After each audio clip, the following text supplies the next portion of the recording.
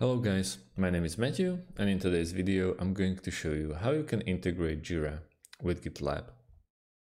First of all, we have to create ourselves an account at Atlassian.net and join Jira software.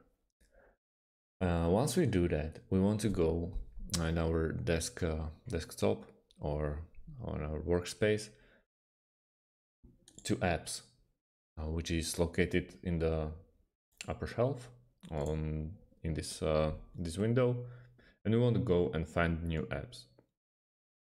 But as you can see, the GitLab is straight right here. So let's go with the find a new ads and write down GitLab, press enter. As you can see, there's a couple of options for GitLab. Click on this one, the first one, and we can just get app free. The other way around is using Automate.io. I'll leave the link in the description below this video.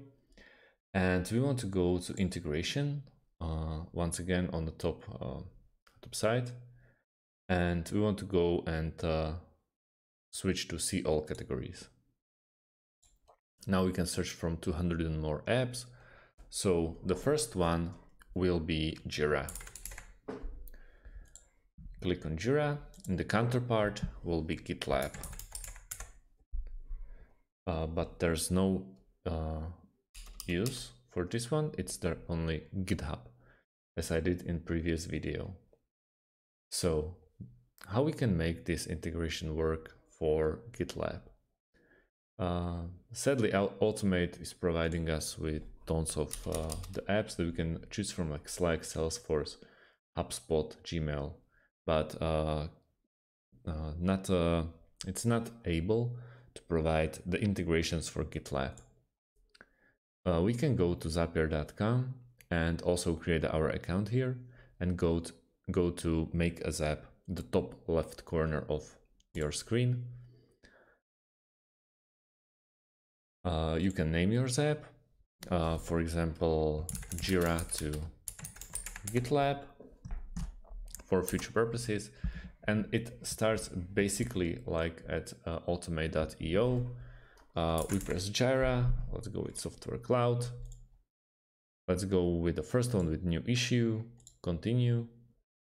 Now we just choose an account, we hit continue. Project will be the mstone that you created in Jira, continue. And now you can test the trigger. For the second action, we have to write down GitLab here. As you can see, it's already here. So yeah, you can do it in Zapier, but you can't do it in Automate.